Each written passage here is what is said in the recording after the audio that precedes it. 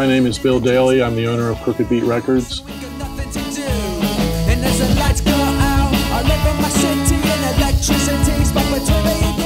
Since I was a little kid, I loved music. I would listen to the radio and buy 45s, and the very first record I ever bought, I actually pulled it out this morning, is the Raiders, Indian Reservation, when I was 8 years old. This is the exact same record I bought when I was 8.